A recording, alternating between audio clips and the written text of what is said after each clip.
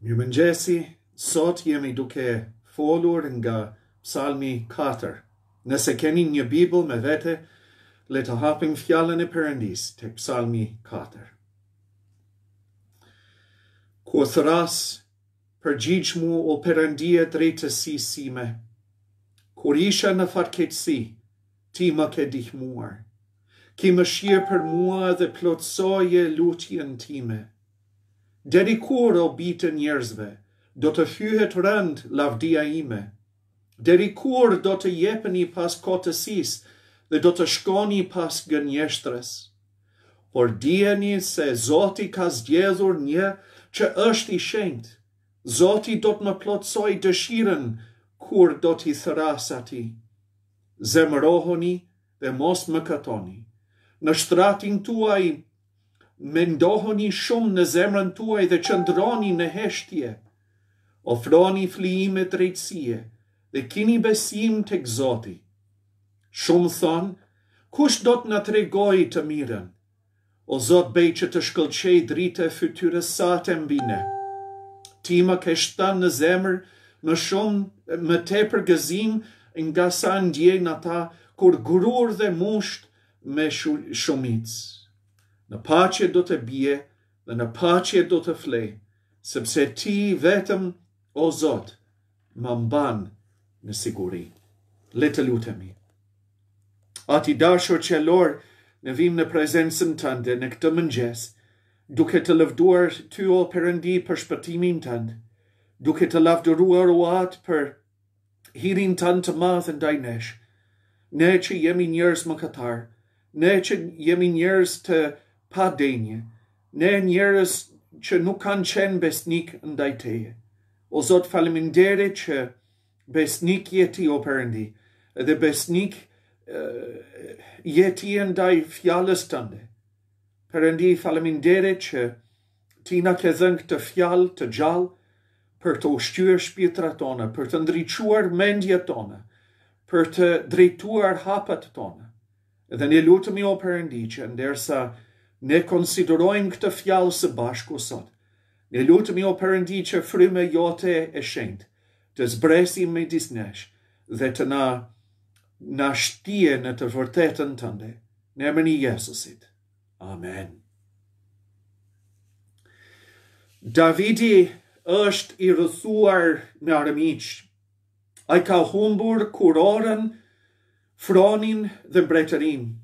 Biri i tij më i dashur Absalomi ka rrëmbyer zemrat e popullit, ka ngritur krye kundër të atit dhe tani ka marrë pushtetin. Ahithofeli, këshilltari dhe shoku më i ngushtë i Davidit, ka trastuar atë dhe po vepron kundër Davidit. Davidi është pothuajse i pambrojtur. Ushtarët e tij janë tërësisht të pafuqishëm përballë ushtrisë të Izraelit. Nëse këshillet e Ahithofelit do të ndiqen, në të vërtetë do të shfaroset Davidi me gjithë ndjekësit e tij. Po në mes të kësaj situate, Davidi shkruan këtë psalm plot besim e siguri. Psalmet 3 dhe 4 janë të lidhur ngushtë me njëri tjetrin. Kanë temat të përbashkëta. Për shembull, Davidi flet në Psalmin 3, 1 dhe 2, edhe në Psalmin 4, vargun 2, për armiqtë e tij. Është refreni, shumë janë ata që përsëritet në të dyja psalmet. Dhe gjithashtu, fakti që ai bie në qetësi në gjumë. Nëse Psalmi 3 është shkruar në mëngjes pas një gjumë të mirë, Psalmi 4 është një psalmi i mbrëmjes, një psalmi i cili shkruhet para se Davidi të shtrihet për të fjetur gjumë. Janë 3 audience këtu. Është Zoti, janë armiqt e Davidit dhe janë ndjekësit e tij. Po Psalmi 4 është më shumë se një rrëfim personal të Davidit. Qëllimi i Psalmit 4 është për të na dhënë mësim si popullin e Perëndis. Vini re titulin e psalmit 4. Meestrit te korit. Me fjaltet hier kur David I skruan psalmin 4, ai kan mendje gjithë populli në Perëndis. Ai do që gjithë populli I Perëndis një dit ti këndoj këto fjalë që ai ka shkruar me frymëzimin e frymës së shenjtë. Ky psalm është një mësim për të gjitha kohërat, për besimtar të cilët janë në shtrëngime, për besimtar të cilët janë zënë një vend të ngushtë, që janë duke përjetuar kundërshtime, fatkeqësi, pikëllime e të gjitha llojeve. Nuk është nevojshme që të jesh duke përjetuar sot çfarë Davidi përjetoi atëherë. Ky psalm është për të gjitha njerëzit kur kalojnë vështirësitë. Le të vëmë re 4 gjëra këtu. Së pari vini re në vargun 1 klismën e Davidit. Davidi kërkon që Perëndia të dëgjoj lutjen e tij. Po cili ishte siguria e Davidit që Perëndia do të dëgjoj atë? Po ishte një siguri e trefisht. Davidi gjen siguri në faktin që Perëndia është drejtësia e tij. Vargun 1 vini re se si e quan Perëndia, o Perëndia I drejtësisë sime. Me fjalë të tjerë, Davidi nuk shkon para Perëndis me anë të veprave të tij të mira, me anë të drejtësisë së tij. Ai vjen duke ditur që Zoti është drejtësia e tij. Ai do të dëgjohet prej Perëndis, sepse Zoti ka veshur atë me drejtësinë e tij. Dhe njëjtë gjë është e vërtetë edhe për ne, si besimtar të Jezus Krishtit. Krishti ka marrë mbi veten e tij mëkatet tona, dhe ai na ka veshur me drejtësinë e tij të përsosur, që kur ne të dalim përpara Perëndis, Perëndia mos të shikoj më mëkatet tona, po të shikoj bindjen, shenjtërinë, drejtësinë e përsosur e birit të tij Jezus. Pra kur ne lutemi, ne vim me anë të drejtësisë së Perëndis. Dhe prandaj kemi siguri se Perëndia dëgjon dhe do t'i përgjigj lutjes son. Jemi të drejtësuar prej Perëndis dhe prandaj e dim se lutjet tona do të dëgjohen prej tij. Po Davidi ka siguri edhe nga gjëra që Zoti ka bërë për të në të kaluarën. Ai thot, kur isha në fatkeqësi, ti më ke ndihmuar. Tekstualisht ai thot, kur isha në një vend të ngushtë, ti më nxore në një vend të hapur. Shpeshherë Davidi gjeti veten e tij në ngushtica. Mendoni sa herë ishte ndjekur nga Sauli. Sa herë armiq të huaj dilnin kundër tij. Sa herë kishte Davidi në vërtet situate tepër të vështira. Po sa herë që Davidi ishte një situatë e vështirë, Perëndia dëgjoi klismën e zemrës së tij dhe çliroi atë, e nxori në një vend të hapur. Prandaj psalmisti mund të thotë në psalmin 66:12, ke bërë që njerëzit të ecin me kall mbi kokën tonë, kemi kaluar në për zjarr dhe në për ujë, po ti na ke nxjerr jashtë në një vend të freskët. Ne sot kemi siguri që t'i afrohemi Perëndis në lutje, sepse Perëndia na ka kaluar në për ujë dhe në për zjarr. Ka bërë që njerëzit të kalojnë me kallë mbi ne, por ai na ka nxjerr në një vend të freskët.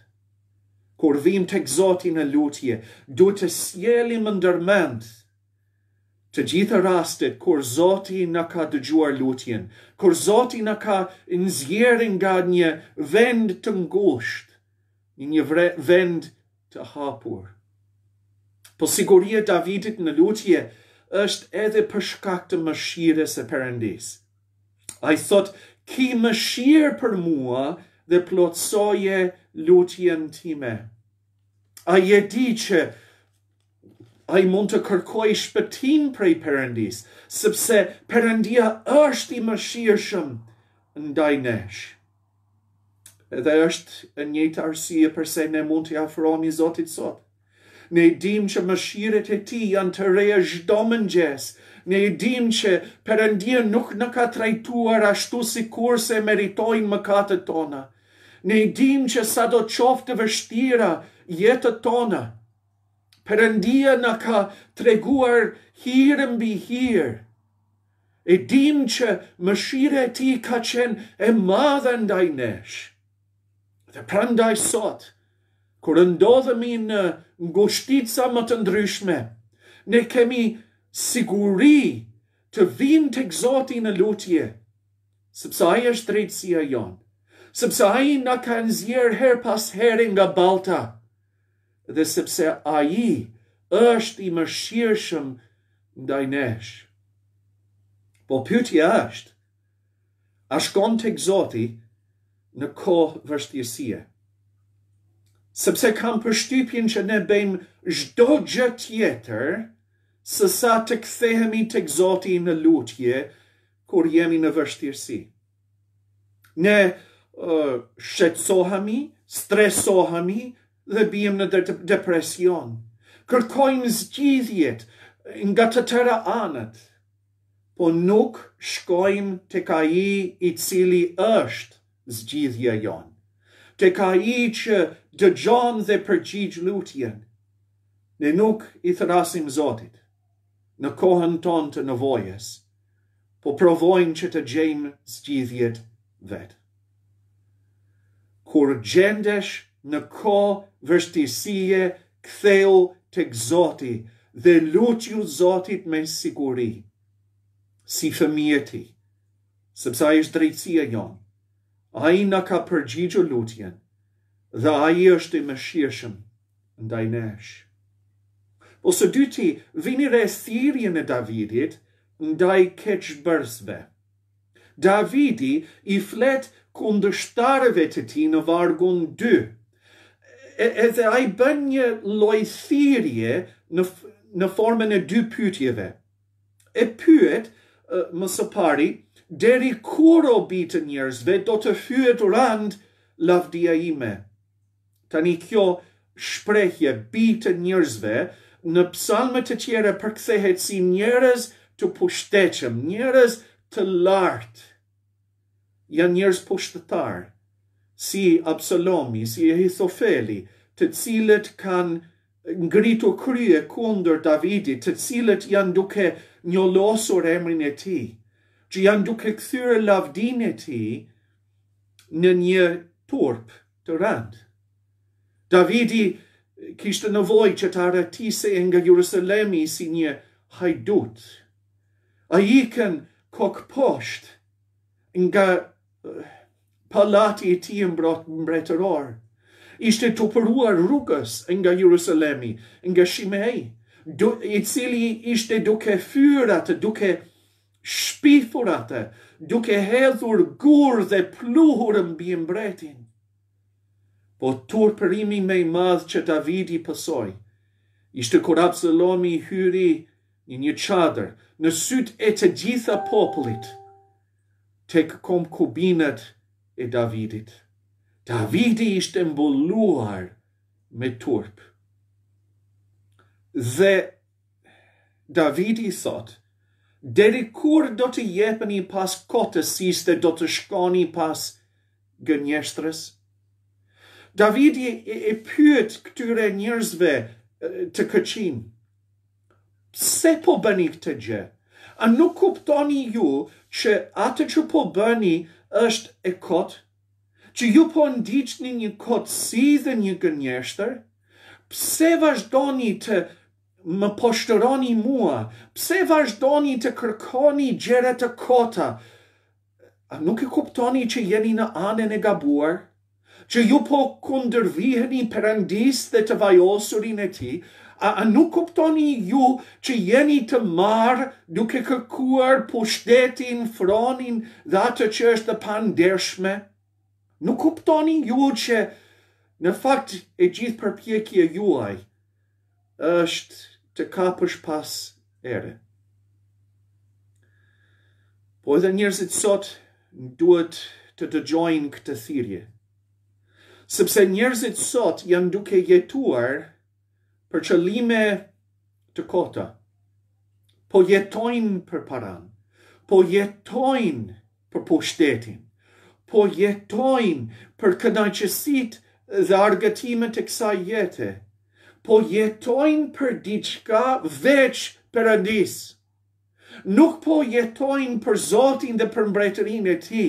Nuk po jetojnë për të vetmin Zot që mund të na japi jetë, edhe mund të na japi falje, edhe mund të na japi shpëtim.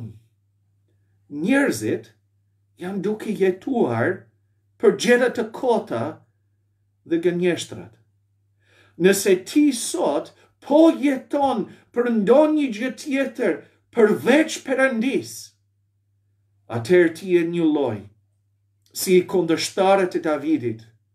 Po jeton për një kotësi dhe për një gënjeshtër.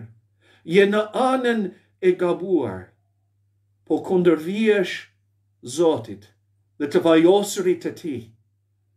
Dhe për ty nuk ka shpresë nëse ti nuk pendohesh. Nëse ti nuk kthehesh tek Zoti dhe bën Zoti qëllimin e jetës tënde dhe jeton në të dhe për të. Sot mos jeto për gënjeshtrat dhe kotësit.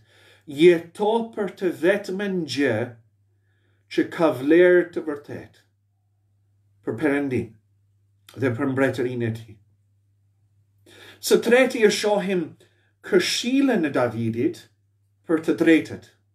Në vargjet 3 deri në 7, Davidi flet me 2 grupe të veçanta nga ndjekësit e tij.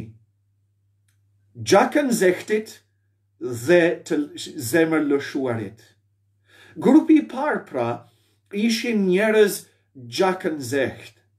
Një shembull I tillë ishte Joabi bashkë me vëllezërit e tij.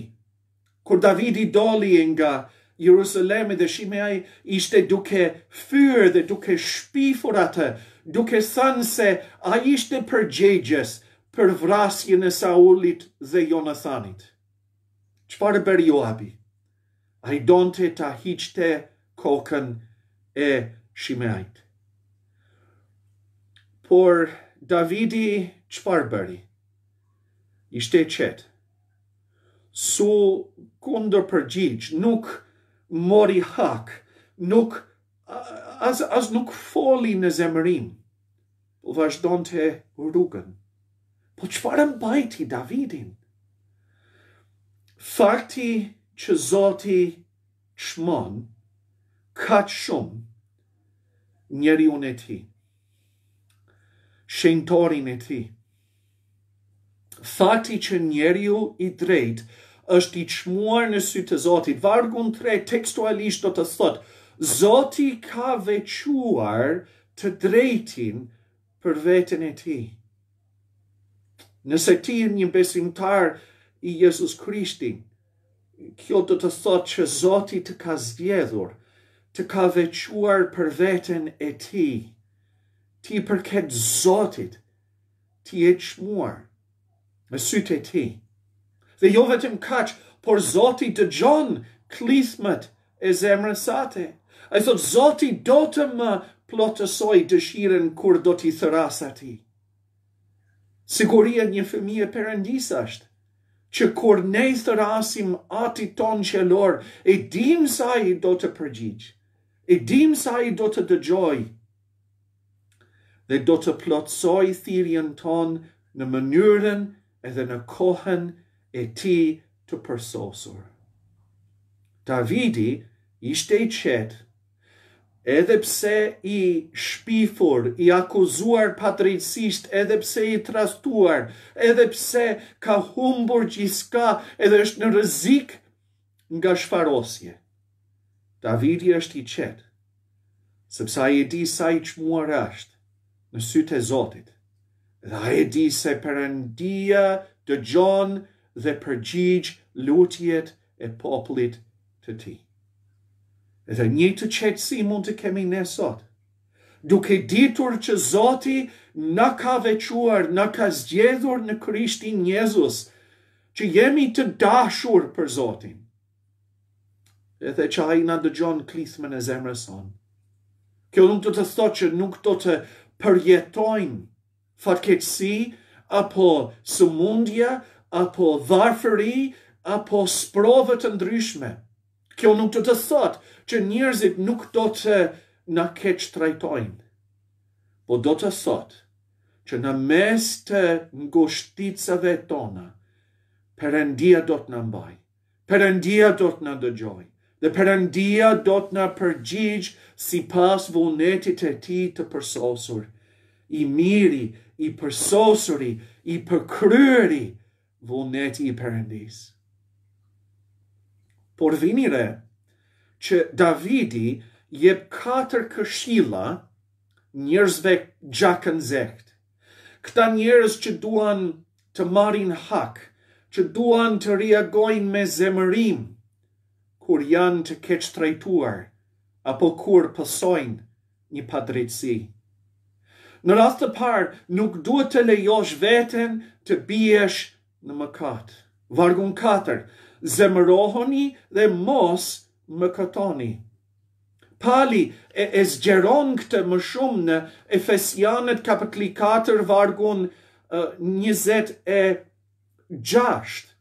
Kur ai thot zemëroni dhe mos mëkatoni, djeli të mos perëndojë mbi zemërimin tuaj dhe mos e jepni vend djallit. Kur njerëzit flasin keq për ne, kur njerëzit veprojnë kundër nesh, kur njerëzit nuk na trajtojnë ashtu siç duhet, kur jemi të zhgënjur, kur jemi të zemëruar, kur jemi të prekur thellë nga njerëzit, çfarë duhet të bëjmë? Po mirë mund të zemërohesh, po mos lejo veten të kalosh në mëkat. Në çastin që ne mëkatojmë, çfarë jemi duke bërë? Jemi duke lejuar të ligun të bëj punën e tij, të hyj në këtë mes dhe të bëj kërdi. Unë kam parë plot besimtar, të cilët kanë qenë viktim, mund të thuash, të shumë mëkateve. Kanë vojtur në duart e besimtarëve dhe jo besimtarëve. Po çfarë kanë bërë? Ata kanë kthyer të keqen me të keqe. Të prekur, të revoltuar, të zemëruar, e kanë lëshuar gojen, janë sjell një mënyrë të padrejtë. Dhe çfarë ndodh? E përçojnë kishën dhe krijojnë më shumë lëndime dhe probleme se sa kanë ekzistuar më përpara.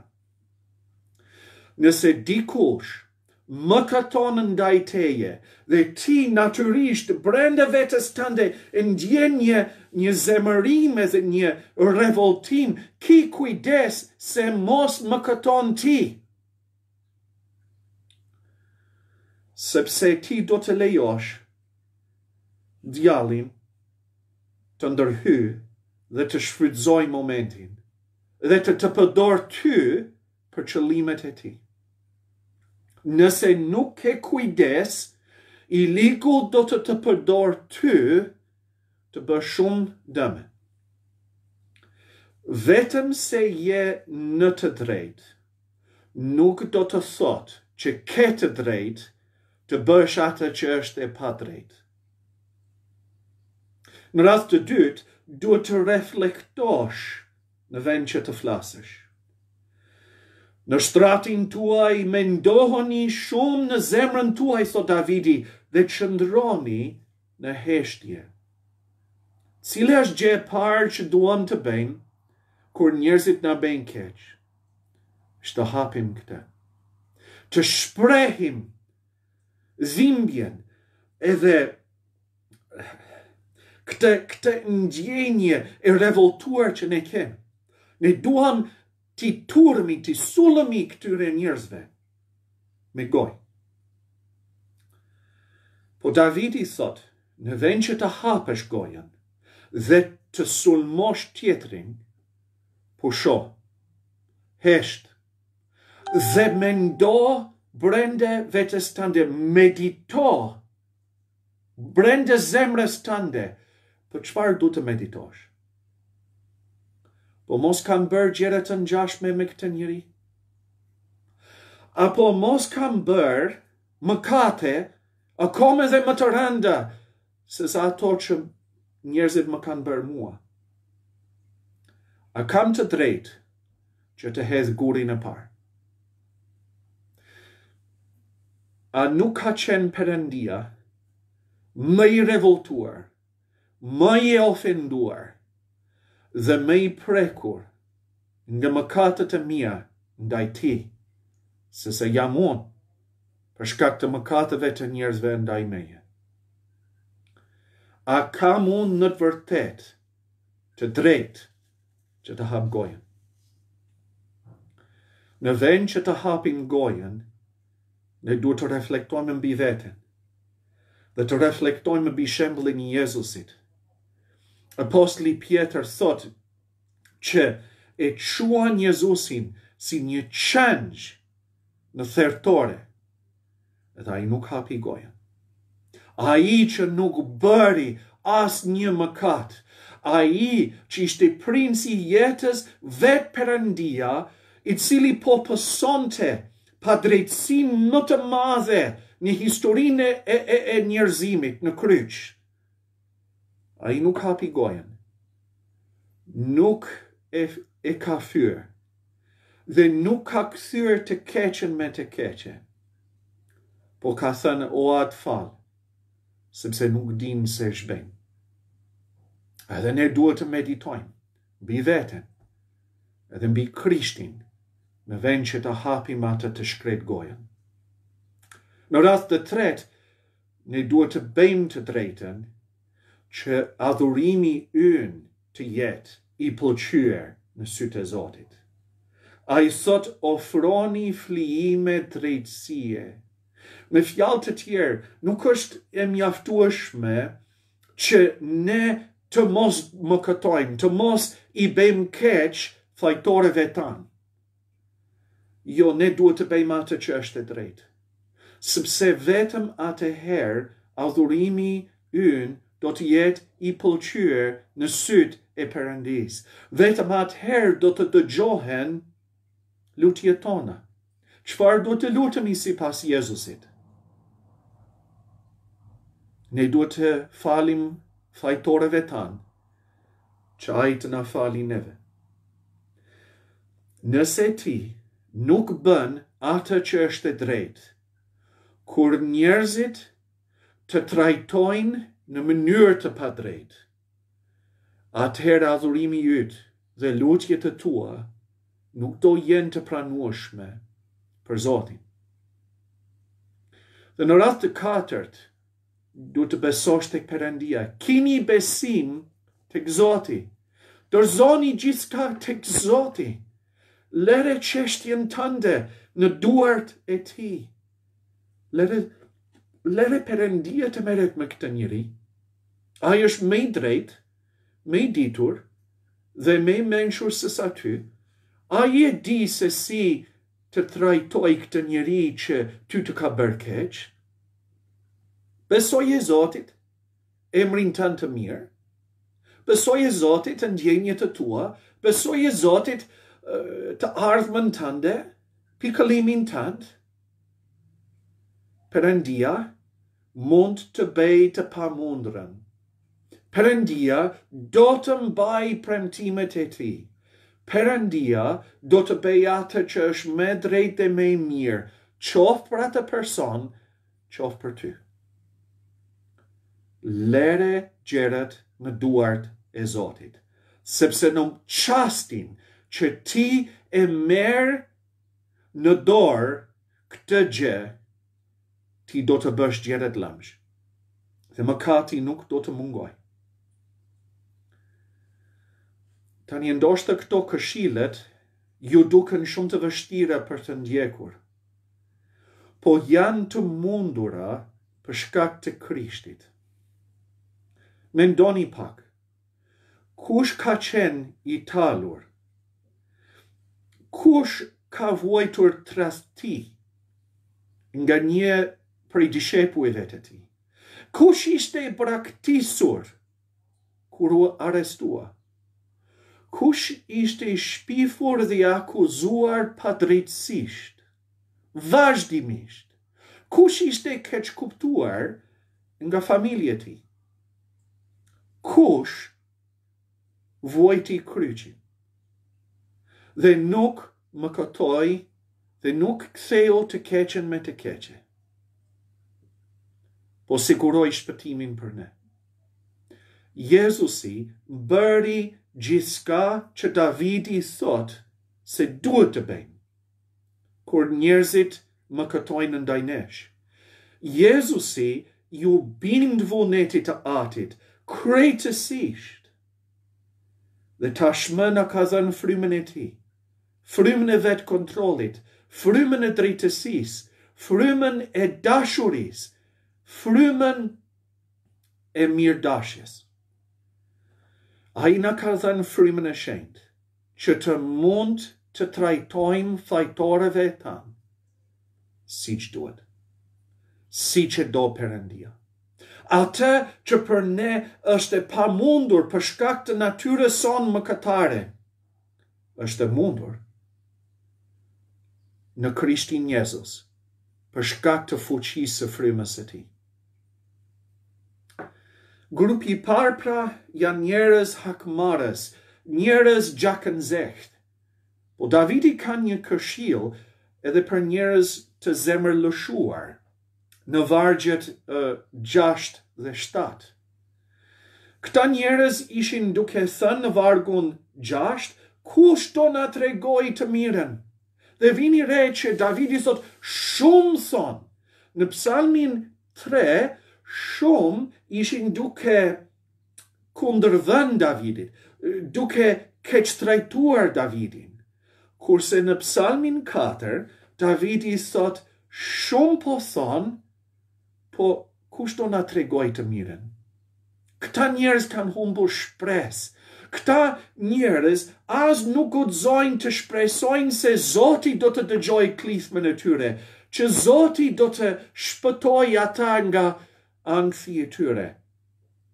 Ata kanë humbur shpresë plotësisht. Ndoshta je një njeri I tillë sot. Ndoshta je një njeri I cili po thot, po kush do më tregoj mua të miren?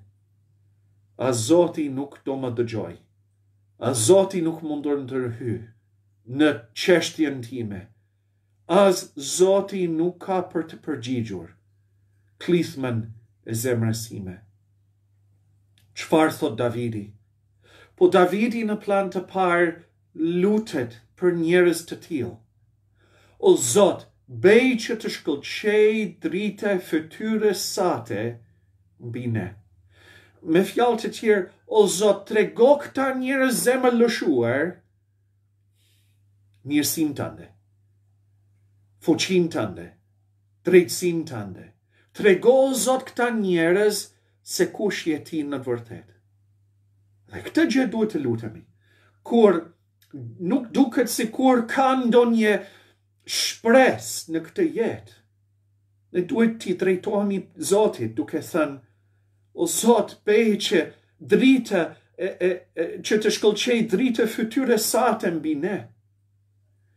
Po vini re çfarë thot Davidi në vargun 7, është si një kunder përgjigje të ankesës së tyre. Ti më ke shtan në zemrë më tepër gëzim nga sa ndjejnë ata kur kanë grur dhe musht me shumicë. Davidi përfytyron kohën e korjes, një korje të bollshme. Edhe kujtojmë që në atë kohë këta njerëz ishin bujk, edhe në vërtet ishte një çështje jetë e vdekje punën e të korave. Edhe sot, imagjinoni jemi në kohën e korjes, edhe njerëzit kanë musht plot, kanë gruar plot, edhe gëzohen ndërsa e korin këto gjërat. Sot gëzimi im është shumë herë më i madh dhe shumë herë më i lartë se gëzimi atyre, që gëzohen që jeta e tyre do vazhdoj, do mbijetojnë, edhe jo thjesht do mbijetojnë, po kanë parë që Zoti ka bekuar ata me të madhe. Davidi thot, unë kam një gëzim kaq të madh, jo kaq të madh, më i madh se ata. Edhe pse jam në shkretetir, edhe pse po fushoj për jashte, edhe pse të gjithë po më kërkojnë jetën, edhe pse jam i trastuar, edhe jam i hedhur poshtë nga mbretëria ime, unë jam i gëzuar. Më shumë se sa këta njerëz në kohën e korjes, sepse Zoti është gëzimi im. Edhe sot, kur ne jemi të rrethuar me pikëllime dhe ankse, ne duhet të kujtojmë shembullin e Davidit këtu, që është e mundur në Krishtin Jezus, në mes të errësirës të njohësh, të përjetosh gëzim, më shumë se sa ata që e korin rushin dhe grurin, dhe kanë me bollok. Zoti na jep gëzim edhe në mes të pikëllimit, edhe në mes të shtrëngimit. Ai ndoshta nuk do të ndryshoj situatën tënde për momentin, po ai mund të të ndryshoj ty, edhe të japi ty një gëzim i cili nuk mund të tregohet me fjalë, i cili nuk mund të përshkruhet nga njeriu. Zoti na shëndron neve në situatët tona, edhe kur nuk shëndron situatët tona. Së katërti e shohim sigurinë e Davidit. Davidi është duke fjetur për jashtë, është një rrezik të madh, por ai thot në vargun 8, në paqe do të bie dhe në paqe do të fle. Sa herë që ne jemi në hall, ndodh që ne mbetemi pa gjumë. Shqetësimet, streset, ankset, gjërat na kalojnë në mendje tërë natën. Po Davidi ka paqe dhe mund të fle në paqe natën. Përse? Sepse Zoti është siguria e tij. Sepse ti vetëm o Zot më mban në siguri. A nuk është e vërtet që shpesh herë na mungon paqe, sepse siguria jonë nuk është në Zotin. Ne ndihemi të sigurt nëse kemi lek, nëse kemi punë, nëse kemi shëndet, nëse kemi gjërat mirë në familje, nëse rrethanët tona të jashtme janë mirë, atëherë ndihemi të sigurt dhe si rrjedhim ndihemi të lumtur, të gëzuar. Siguria e Davidit ishte në Zotin, jo në këto gjëra. Dhe prandaj ai kishte paqe kur të gjitha këto gjërat ishin hequr prej jetës së tij. Ai nuk kishte as lek, as shtëpi, as bukën e gojës, kishte humbur gjithçka, kishte të tërë kundër tij, Jete ti është në rrezik dhe Davidi flegjum si një bebi vogël, pa as edhe një lloj shqetësim në jetë. Sepse ai e di, vetëm Zoti është siguria jonë. Vlezë motre, ne na mungon paqe, sepse nuk e kemi kuptuar thellësisht këtë gjë. Siguria jonë nuk qëndron në sa lek kemi, a kemi punë apo jo, a janë mirë njerëzit tanë apo jo, a kemi një shëndet të mirë apo jo, a është shteti ynë i folliqur apo i mirë. Siguria jonë është vetëm në Zotin. Pra mund të humbasim shëndetin, mund të humbasim vendin e punës, mund të zhvishemi nga çdo gjë në jetë dhe të njohim paqe. Sepse Zoti është siguria jonë. Është ai që na mban në siguri. Sikur edhe të jesh një miliarder të Hollywoodit, nuk do jesh i sigurt. Këtë gjë na ka treguar koronavirusi. Ky virus ka prekur kryeministrin e Anglisë dhe njeriu më fukara të Afrikës. Ky virus nuk ka respektuar njerëz dhe na ka treguar qartëzi që në fakt siguria nuk gjendet në lek, në punë, në familje apo në shëndetin e mirë, po gjendet vetëm në Zotin.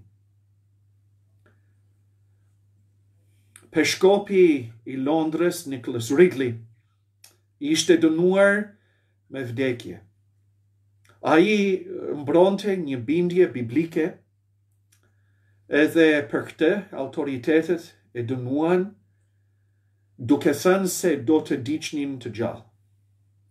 Natën para ekzekutimit e tij, i vllai i Ridleyt erdhi dhe tha, do të kaloj këto orë me ty, që të bëj ty shoqëri. Dhe Ridley tha, jo, ik në shtëpi, sepse unë do të fle, ashtu sikur se kam fjetur gjithmonë. Të nesërmen, ai do të digjej gjallë. A imagjinon dot sa i tmerrshëm, çfarë lahtari është kjo. Po ky fjeti, siç ka fjetur, siç kishte fjetur çdo natë tjetër, me paqe dhe siguri më të madhe, sepse ishte në Zotin. Edhe këtë paqe dhe këtë siguri mund të kesh ti, pavarësisht nga situatët, sfidat, pikëllimet dhe rrethanat e tua. Nëse e nje Krishtin dhe nëse i kushton Zotit, i dorëzon Zotit, çfarë je duke kaluar. Mos u shqetësoni për asgjë, po në gjithçka, çfarë duhet të bëjmë? T'ia parashtroni kërkesat tuaja Perëndis, dhe çfarë do të ndodh? Dhe paqe Perëndis, që ja tejkëllon çdo zgjuarësie, do të ruaj mendjet tuaja dhe zemrat tuaja në Krishtin Jezus. Ne, për shkak të Krishtit, për shkak se kemi paqe me Perëndin, mund të njohim paqe në të gjitha situatët e jetës sonë. Pra, kur ne ndodhemi në ngushticë, çfarë duhet të bëjmë? Po duhet të lutemi Zotit me sigurinë më të madhe, sepse e dim që Zoti është drejtësia jonë, e dim që Zoti gjithmonë na është përgjigjur kur kemi qenë në baltë, edhe sepse e dim që Zoti është plot mëshirë. Mëshiret e tij janë të reja çdo mëngjes. Duhet të kthehemi tek Zoti në lutje. Së dyti, duhet të bëjmë atë që është e drejtë në sytë e tij. Duhet të mundim të keqen me të mirën. Dhe ne duhet të dim Që pache jon gjendet vetëm në këtë. Prandaj duhet të kthehemi tek ai. Edhe t'i besojmë Zotit çdo lëndim, çdo pikëllim, çdo shtringim, çdo nevojë që kemi sot. Që paqja dhe gëzimi i Perëndis të kemi edhe në kohë vështirësie. Zoti na bekoft.